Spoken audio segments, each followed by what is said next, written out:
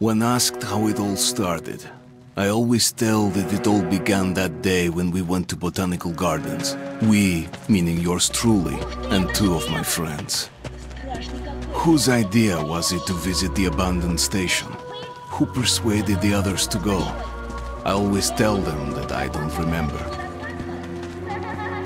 I always lie. It is a safe lie, or there is no way to ascertain the truth. Both Vitaly and Eugene are dead now.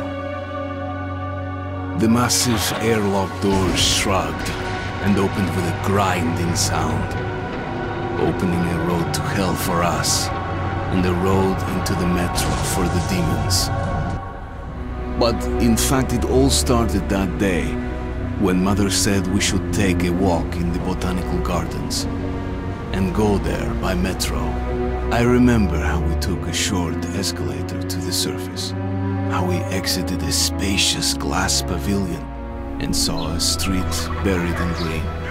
I remember the smoke clouds moving across the limitless sky and soft, cool wind on my face. Mother bought me an ice cream.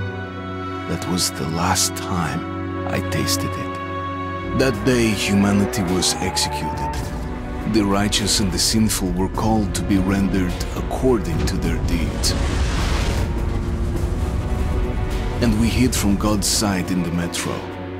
And we were saved from His wrath. And He apparently decided that flushing us out wasn't worth the trouble.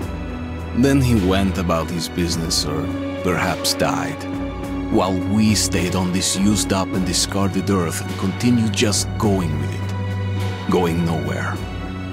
I remember so many random, unnecessary things, yet I don't remember the most important one.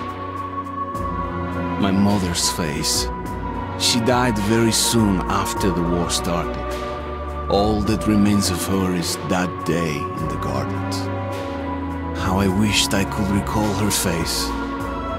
The way she looked at me, the way she whispered that I have nothing to fear.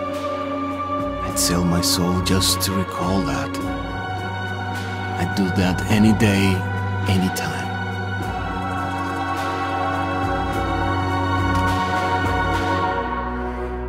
And I did.